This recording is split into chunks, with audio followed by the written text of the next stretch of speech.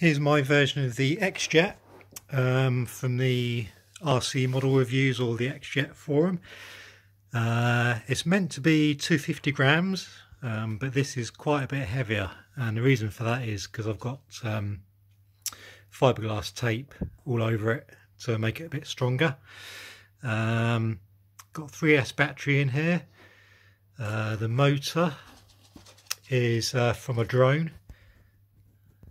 So a drone motor in there. It's a Eachine, I think it's a 2300 kV, so quite a powerful little motor.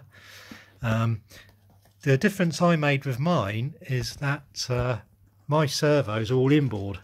So on the Xjet version, his servos are mounted on the wings each side, and he has he has them mounted on the top. He has his servos mounted on the top, but mine are all inboard.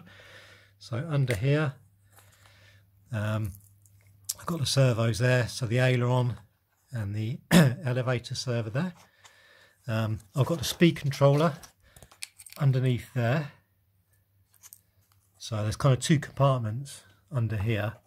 So speed controller, a couple of servos. These push rods are just from welding wire, just standard welding wire. I'm going to change these and get some proper clevis pins for the push rods here. I didn't actually have any clevis pins small enough, so these aren't going to stay. These are going to change. But yeah, it works for now. It does a job. I'll just show you in here.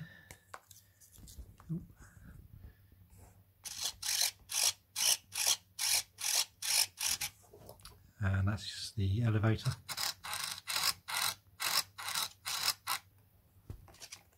There's a motor you can just see in there.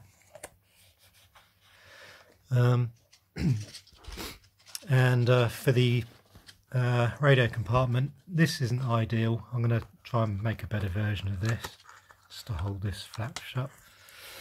In here, got a 1300 3S battery mounted on the front there. I've got a gyro, a P1 gyro, so gives a bit of stability, hopefully. Haven't actually flown this yet. It'll be interesting to see how it flies. And underneath there, you can't quite see it, but under here is my receiver. So it's all very, very tightly packed in there. Only just fits really, which is quite good. Yeah, let's just put this back on. This isn't ideal, definitely need to replace that. But if I just quickly fire it up. So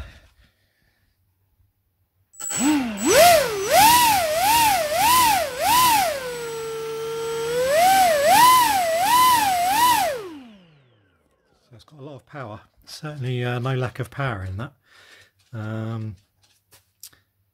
So yes, quite a nice little build, all made out of Foamboard, 5mm Foamboard, one sheet. So I needed one sheet to build this. Cost £4 from my local hobbycraft store. So it's a very cheap plane to build. Bruce on the Xjet forums, he talks you through how to build this. I don't think there's any plans yet for it. There's no plans, but to be honest, it's very simple. If you watch his video, you'll see exactly how to build it.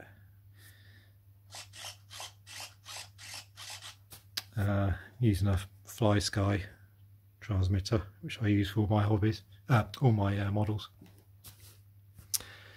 So there we go. And I just put the tape on, just so when it's in the sky with white clouds you can see it.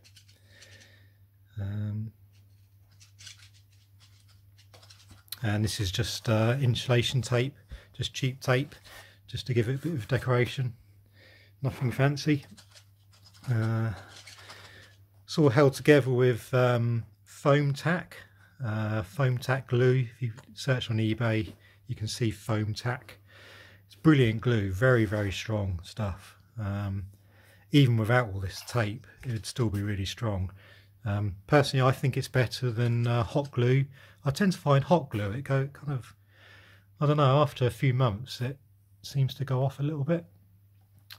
And it's also heavy as well. To be honest, this was meant to be 250 grams, but it's quite a bit more than that. Let me just go and get the scales and we'll see how heavy it is. Right, here's my scales. Let's see how heavy this thing is with the battery and everything. Ooh. So it is 388 grams. So yeah, it is pretty heavy. Let's just see how heavy it is without the battery. Okay, so I've taken the battery out. You can see my battery compartment here. It's kind of two levels. This bit here is for the battery. Let's see how heavy it is. Let's just get this working again. Okay, let's see. Oops. Let's get that put back in. Okay. So even without the battery, it's 282. So I don't quite know how Bruce gets his one so light, to be honest. I've got another one here. So this is just assembled, all glued together, no motor, no radio gear. At the back here I've got some bits of wood to mount the motor onto. Just makes it a bit stronger really. And this one I haven't got in the battery compartment yet, so this is all just hollow. Let's see how heavy this one is. 106. So yeah. So with all my tape I've got around here to make it stronger. This is I think it's fairly crash proof. I think it should take a pretty hard landing and stay in one piece. So I suppose without the tape it would be a lot lighter. But yeah, good fun. Nice little plane to build.